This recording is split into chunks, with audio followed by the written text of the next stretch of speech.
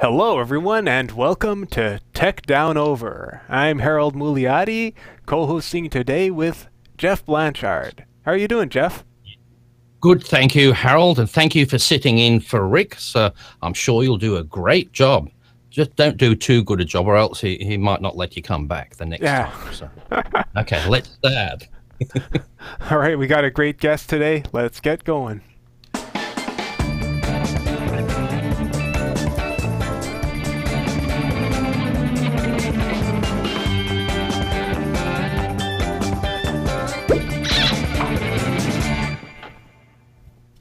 This show is sponsored by Relate Corporation at www.relate.com, your training and video partner.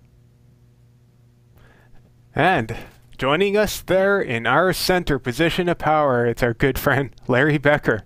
How are you doing, Larry? Could not be better. As we were talking right before the show, I got to my studio and turned everything on with 2 minutes to spare, so I'm feeling pretty good right about now. Awesome. Pulled in just in the nick of time. I said that just shows your professionalism, that you have everything set to a so you can just come in on and it's right. But that's part of the secret as well, isn't it? You be prepared and know what you're doing and know the steps to get started.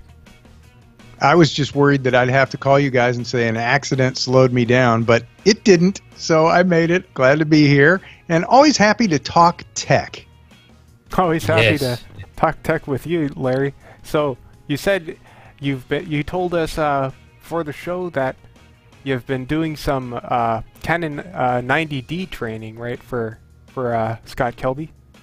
Yeah, over at KelbyOne, I wrote a class. Now I have a bunch of camera classes on KelbyOne.com, and when new major cameras come out, I generally get my hands on them as quickly as possible, and then I do a class. And the nice thing is, when we very first started doing these classes over at KelbyOne, they were kind of cookie cutter and kind of formula, and we had, this class was exactly the same as the next one as the next one.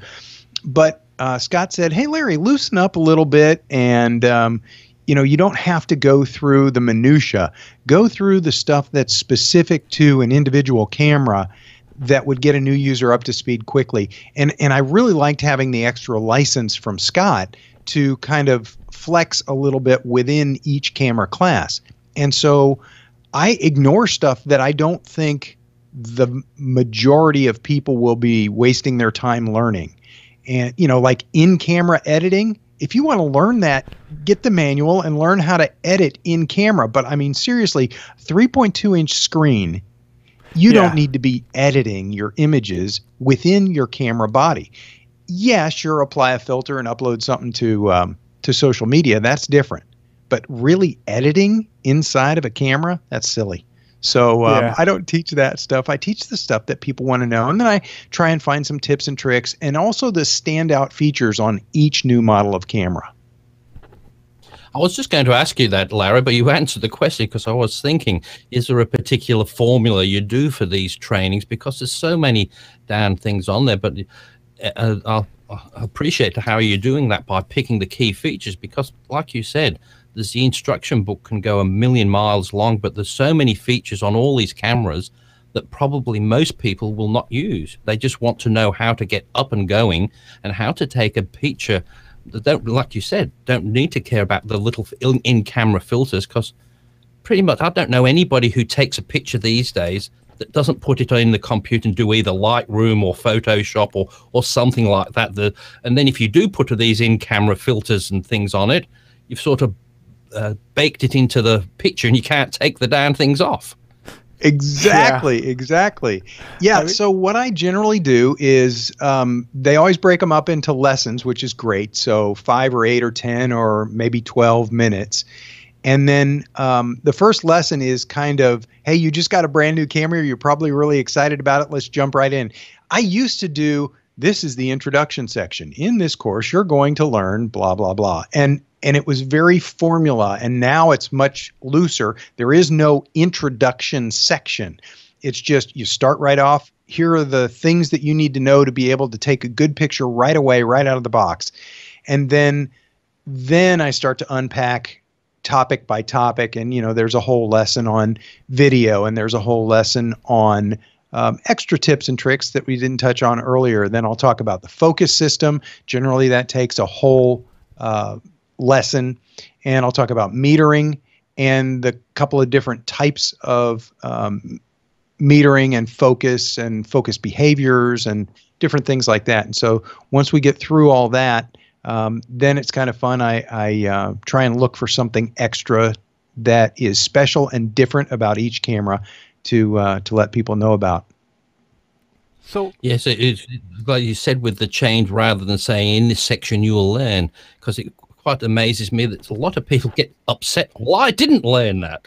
If you tell them that, so just leaving that and just showing you that. So it's great that it's a different format. But do you pick? Is it all just the great features that you like, or do they say, well, just go over the main features, or do you just get the camera out of the box and say, oh, this is the first thing I've got to talk about? Well, what I do, so I reviewed cameras for 5 years on the B&H YouTube channel, and I got my hands on every DSLR and most lenses and most of the point and shoots that came out. So I got to play with all of them. And what I got really good at was reading manuals. And then I also know the features and benefits of so many cameras. And so I kind of know the standout features, and I know what things people are going to care about that seem to be the bonus features or the real big sellers. And so I spend a little bit of time finding out how to best describe those. And then I also poke around in the menus, because invariably, the perfect example is the 90D. They've added an additional thumb control button, so a little joystick. And so in addition to the control wheel that maybe 80D users are used to. So I try and find those things. And one of the things that I don't do that I used to do in camera classes, and I'm glad I don't anymore, is I would tell people each way you could get to something. So every single time there's a setting that you would want to change, well, you can get to that setting here in menus, or you can press here on the back of the camera, or you can, and I stopped doing that. I just would pick, here's the easiest way. And with the 80D and the 90D and many cameras now, with the touchscreen, I show if there's a way to do it with the touchscreen and get there fast, I show people the way to get there fast. And there are also a handful of things that I show right away, like on a Canon camera. One of the very first things that I teach is how to set it so that you don't have to do a button press before you're allowed to move the focus point. There's a setting to go into in the camera body, and the very first thing I do is show people where to do that, so that if the camera's up to your eye and you want to move the focus point, you don't want to have to push an extra button to be able to move the focus point. And Nikon has it like that right out of the box. So does Sony. But Canon says you got to push a button first, and I show them how to turn that feature on where it's just direct selection. And so a few things like that. One of my other go-tos every single time is download the PDF manual of your brand new gear into your smartphone, because you want to have it with you wherever you go. You want the manual with you. If there's some little nagging problem and you're out there in the field, you want to be able to look it up really quickly. And the best way to do that is with a PDF on your smartphone. Well, so it seems to be a lot of what you're trying to do is it's not just teaching people to use the camera, it's about kind of minimizing the little frustrations that pile up, right? Because there's so many things where it's like, if you don't quite know the quickest way to do it, then you're kind of struggling with it, and you're like, oh, why isn't it why isn't it a better way, you know? Yeah. You know, one of the coolest things that ever happened was a brand new Canon camera, top of the line, full frame Canon camera came out, and Jack Reznicki. And Jack Reznicki is a New York-based photographer, world famous. I am such a fan of Jack and his work. And Jack Reznicki sent me a message on Facebook, and he said, oh, hey, Larry, I heard you're doing a brand new class on the 5D Mark IV. I can't wait to take your class. And I was like, oh my gosh, Jack Reznicki's going to take my class. I take all of his classes. I wouldn't miss it. And so that was huge for me, that Jack would do that. And he said, yeah, you just really get into the camera. You don't teach what is aperture priority. You don't teach what, and I do on some of the entry level cameras, but on a really high end full frame camera, not just anybody's going to be buying that thing. And if they need to learn what is aperture priority, then they can take a different class. But if you're teaching a very high end camera, respect the people that bought that very high end camera and get into the stuff that they care about. Yeah, I suppose it's a bit like these people that drive these big B double trucks, these big huge road trains. They don't just go and say they don't say, right, here's a truck, how do I drive it? They've learned to drive a car or some sort of vehicle before it. They don't just go from not being able to do that. Same thing with the full frame cameras. But I like that way of the lessons about showing how to get there the easiest way. And I just associate it. Those books that were out there, the Idiot's Guide to whatever. I will wish they'd rename them, because some people get a bit afraid to do that, but that's what they do. They show you how to do particular things, because I hate some training material I see where they tell you every single thing, and by the time they've got to that, I've forgotten what they were starting to talk about, and I've lost it. Refer to section 3, 4, 5, 6, and I've gone to all the links, and then I say, what am I doing here? And like you said, you take it, as I said, how to get to that. Well, this is the best way. If you're doing that, you'll find the other way, and you might say, well, that's fine, I'll do that. But the Larry way is the easiest and the best way. So. Well, a tip of the hat to Scott Kelby. I remember, and you guys I'm sure remember this, way back in maybe the 80s and 90s and into the early 2000s, if you went into a bookstore, and by the way, for our viewers who are under 30, a bookstore is where you used to go to purchase part of the internet, so you could take it home and read it. But anyway, if you went into a bookstore, into the camera section, those are not camera, the computer section, the books were thick. All the books had to be like an inch and a half, 2 inches thick, because publishers all said, you've got to have every detail and all the details. And that's what people are buying, is big, thick books. And Scott Kelby, I remember his very first book when he wrote this book about Photoshop, and it wasn't real thick. It was detailed enough and it taught well, but all the publishers went, yeah, we're not interested. You got to write a big, thick book. And so Scott came out with it, and it sold out. Thousands of copies sold out, and it was self-published. And then a publisher came along and went, maybe there's something to this. And then again, to Scott's credit, he writes a lot of very thin books on digital photography, on Photoshop. He writes some of the thicker books too, but he writes those really thin books, and people love them. They eat them up.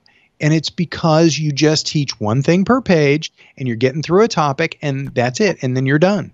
And I also think when you have a thin book, there's a psychological thing where you're probably more, if you like the book, like, you might like a thick book, you might like a thinner book, but if you have a thin book, you're probably more likely to keep it on hand as a reference, because you're not looking at it and thinking, oh gosh, this is a 100-hour read. Even if you're just going in there to reference one thing, then if it's such a big book, then you're thinking, it's a slog. Yep, that's exactly right. I'm just hoping one thing, Larry. I just hope that Rick doesn't go and view your 90D training course, because I think he bought the 90D and then I think he sent it back. But after he watches your training video, I think he'll want to buy it again. So you never know. I think Rick, for the kinds of things Rick does, I am blown away that he loves the EOS R mirrorless system, and it's doing so many things for him that he really likes and really wants to do. And I can understand why Rick wouldn't be gonzo for a cropped sensor camera that's really aimed at advanced enthusiasts and consumers and people that are getting into video. But I mean, check out what it does for video. It's amazing. It does 4K video. And then it'll do 1080p HD video at 120 frames a second. And that doesn't matter to Rick Salmon, because he's not shooting video where he needs slow motion B-roll. But it really matters to me. Yeah. So I really love the 90D for that. I think we have a couple.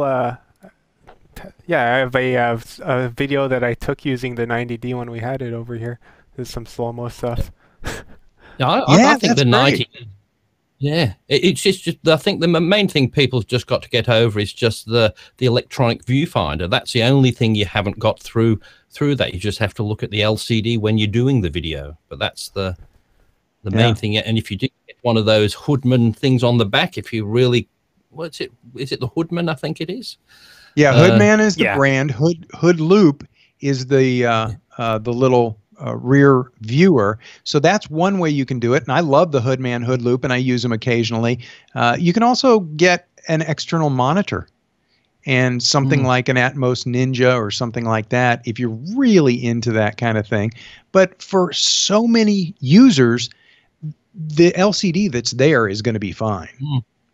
Yeah. And the price of them, they're so quite reasonable in price for what they do. Like I said, to have that, you've got yourself a really good video camera in there as well as a stills camera. But I was just blown away. I thought it would be a lot dearer than it was, but I think it's about $1,200 with a kit lens. I think it is there or something like that. Is Okay, it? so with the 18 to 135, the United States price is $1,699, and the lens on it is the 18 to 135 USM. So it focuses incredibly fast, incredibly accurately, and very silently. So your microphone's not going to pick up the little zoom motor. But there are a couple other things that are really interesting about that lens only. And specifically, what I love about it is there's an attachment you can buy for $150 from Canon called a PZE1, and it's a little motor that clips onto the bottom of the lens. And so one of the things that you can do with starting with the 70D is you could touch a couple of different places on screen and it would focus there. And it would do this while you're filming. So you could actually change the object that's in focus during filming by touching a different spot, and it would rack the focus. What you can do now with this PZE1 mount, this $149 motor that clips onto the bottom of the lens, of the kit lens, you can actually zoom with a motor. So you don't have the shakiness of zooming in and out. And you can change the speed with the motor. You can touch this little button, zoom in and out. And that kind of capability in somebody who hasn't been to school to learn how to rack zoom and rack focus, it's a tremendous addition for those folks like me. Cool. Well, it is a great thing because no matter when you think you're good at doing that zoom focus, like you said, it's so hard to do that. You think, oh, I can just do that manually. There's no way you can do it as nice as that motor can do it. You always do it too. Oh, you've jerked a bit, and you can always tell that somebody's doing it, man, unless you just want that quick in there. And especially because a lot of lenses, especially ones meant for autofocus, they have such a short throw for the focus. Unless it's got like a pretty nice and long throw, then yeah, you're going to overshoot when you're trying to. Right. Well, and this is why they make declicked cinema lenses. So if you want to rack focus or do something like that during filming, it takes practice, and it takes very, very expensive lenses. But now all of a sudden it's much, much easier. I remember showing a couple of folks back when I worked at Kelby, and I was running a team of about 8 people in a video department. My videographers were looking at this stuff, and I said, watch, I can rack zoom or rack focus. Or it's actually called pulling focus. So I can pull focus during filming, watch. And I showed it to them, and they're like, man, this is going to put us out of a job because it lets just anybody do it. And they were frustrated, and I thought it was great. I'm just amazed at how far cameras have come along in such a relatively short time. Like I bought my 60D, and that one, when I went for video, it would allow you to autofocus, but not. And then as soon as you hit record, it would stop. you'd had to do everything else manually. And I thought, really, when you think back, says, how could you? But video back on the 60D, it's not all that long ago. Well, that's not really important. You're buying this camera for still, so put up with that. You'll just have to manually focus it when you're going on. But as we get older, we think, like in my younger days, I would say manual all the time. But now, yeah, I'll do it manually. That's perfectly in focus. And then you look back, no, it's not.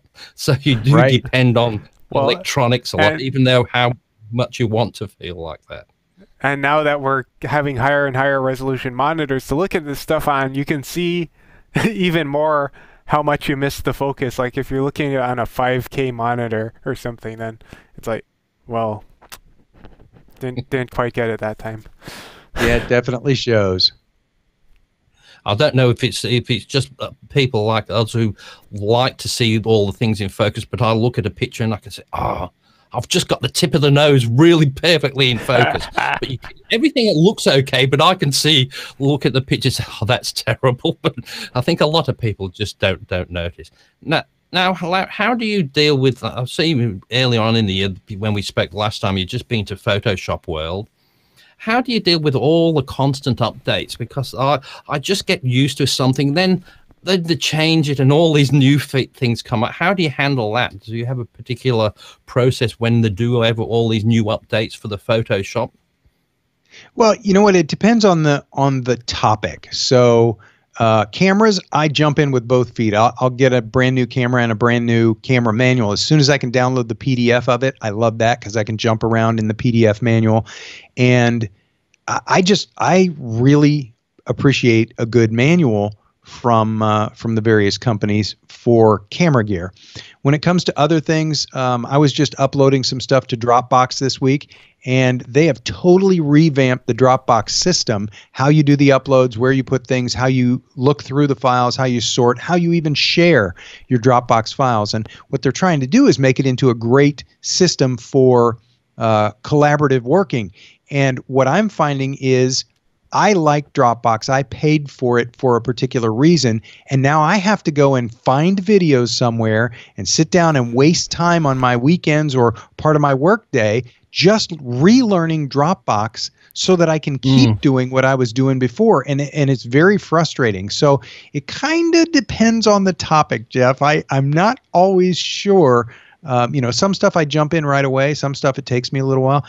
I got an iPhone 11 after sticking with one with the button on it. I had an iPhone 7 until 3 days ago. So I just got an iPhone 11. So I was last night spending a lot of time after hours watching YouTube videos, University of YouTube, trying to figure out how to do all the gestures and some of the settings that matter to me. I'll tell you what, though, Larry, I went through the same thing with the iPhone, and I was very reluctant to change over. And I thought, oh, getting rid of that button. And I tell you what, after 3 days of having the one without the button, I don't know how I ever lived with doing that silly button. And the face recognition, it's perfect. It's never let me down. I've got a work phone that's still got the button on it.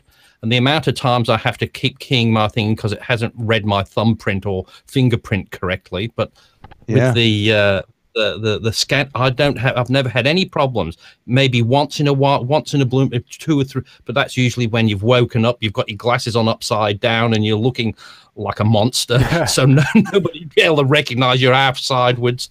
That's about the only time, but it's been so good. I was one of those thinking, how dare they take our button away from the phone? I'll never get used to that. But once I got used to the gestures and that, and as I said, it took me about 2 days, and it was perfect on that. But I always worry when they say that this is the greatest thing, you're going to love it, and everybody said, no, I hate it. I thought, how do they know it's... sometimes you've just got to take that leap, haven't you, and think it's going to be good. But I think one of the things that the younger generation is good at is finding resources so that they can learn things quickly. And I watch my son do this all the time. If he's interested in a topic or wants to find out more about it, he'll find a video on it and he'll learn it quickly. And that's not what we're used to. I mean, the speed at which you have to learn a new piece of technology is increasing. It's not just the cool new technology that's increasing. You've got learning there, and there's a learning curve. And so it is good that the resources are out there, but some of it is, it's a trade-off. I love learning new camera technology. I love my new iPhone. That's fun technology. I dread having to find the videos to learn Dropbox.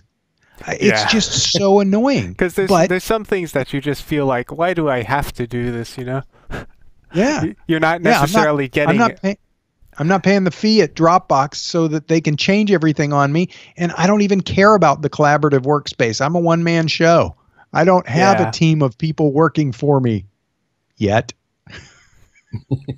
And like you said, most of the time it is in most people's things, it's just your things that you're interested in, not everybody else. Like you said, a lot of the things about all the collaborative, it always does. I always think, is there a lot of people out there using this collaborative space? Because I'm sure a lot of people, when they do work on things, they don't like sharing it, no matter whether they're, I'll give you a copy. I'm not giving you, you're not sharing with me. Here, have something yourself.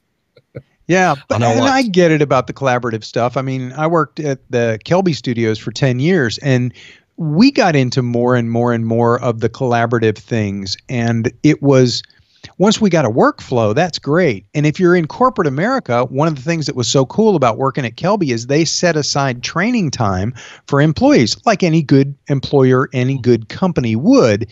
They'd say, okay, let's all look at the collaborative editing system this Thursday, and we'll have some lessons on that. And that's great. But when you're a one-man band like I am, it's challenging to set aside time to learn things that you're just not super excited gonzo for. And so, I gotta push myself a little bit to do that.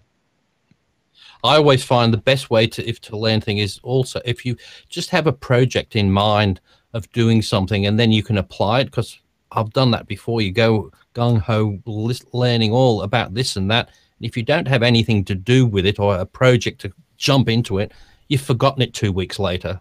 Whereas if you're saying, I've got to take this photo shoot of a friend's wedding anniversary, and you say, well, this is what I need to do. Apply it, and then you'll remember it forever. A bit like Excel and Word. You can learn all them inside out. But if you don't learn how to do them, do a document or do that, it's in one ear and out the other. So don't waste your time. That's definitely true. Well, there's going to be a place for educators, online educators, for a long time to come because of that. The interesting thing is watching the evolution of the training. So we used to go to seminars, and then when online video became pretty ubiquitous, now we go online, and we went to online training companies for a long time, and now we're going to YouTube channels and finding independent people.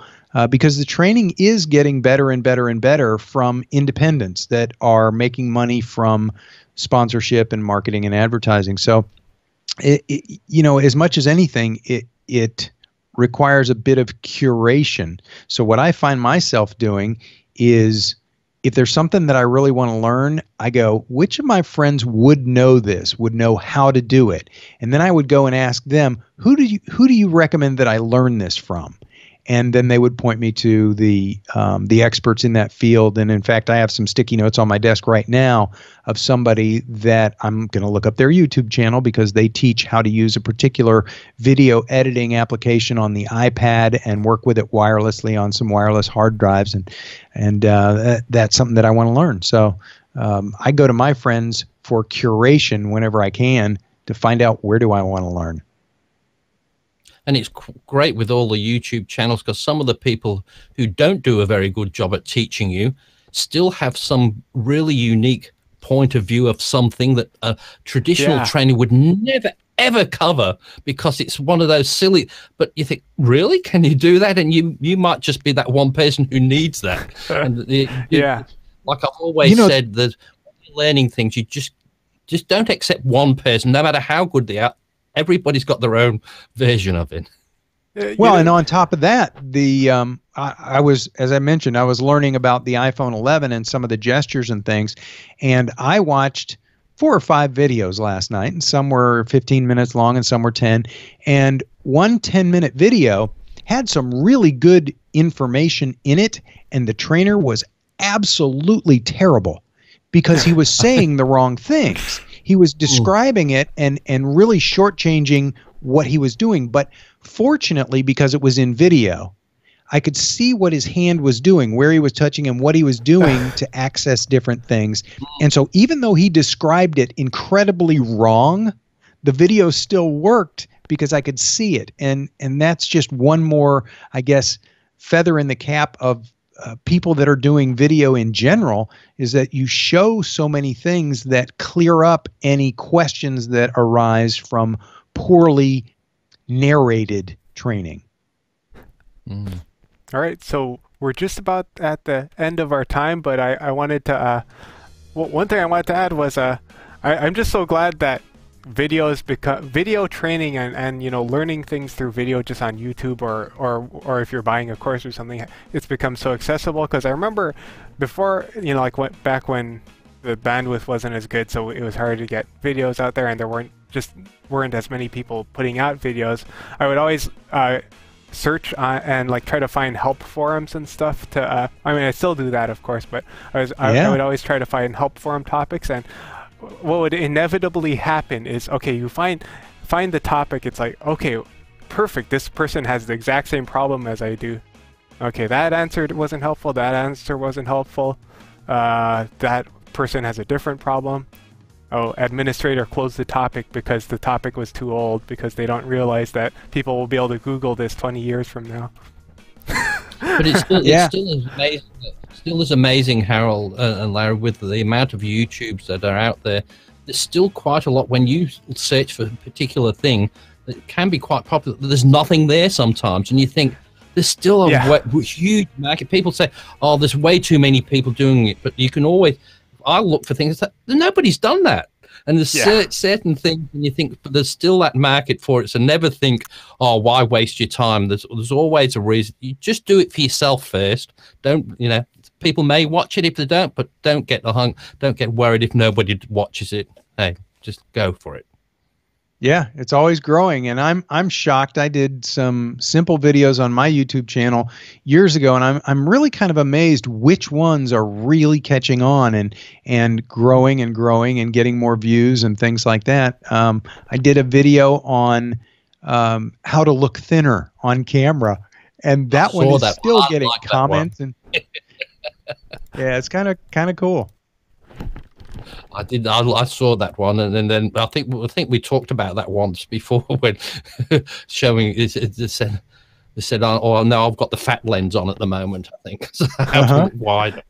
Yeah, we'll link that so people can go check that out, because I know you all want to look thinner on camera, so you'd better check out Larry's video. It's a shock when people meet you in person and say, "What? Is that you?" What went wrong? What went wrong? So I like to be as honest as possible. Yes, don't want them to say that's not you. Anyway, thanks again, Larry, for coming on. It's great to have you here. So I hope you can come back another time and have another chat when we're all together. Yeah. Always a pleasure. Thank you guys for the invitation. I enjoy it. Thank you for coming on. We always have great fun talking to you, and we didn't even get to talk about. We were thinking to talk about your how to be on camera thing as well. I think we touched on it a little bit, but maybe we'll get to that next time. Huh? Yeah. I've got a book coming out in the next month-ish called How to Be Great on Camera, and it's for everybody, and it'll be a lot of fun. Yeah, because everyone's on camera now, whether you want to be or not. So you'll need it. And Larry will be able to tell. He'll know if I've read his book. He'll say, he's doing that. So he'll know. He'll say he hasn't read my book yet, so I better read it, because he'll know if he says he hasn't done that. Hasn't used that. I promise not to call you out. Oh no, I'm self-conscious. Larry's been testing us for all of his lessons, so I don't think I've been following any of them. I think you'll be fine. Okay. All right. Well, thank you everyone for joining in. Thank you for Larry for coming on, and hey, we'll see you next time on Tech Down Over. Bye for now. Everyone.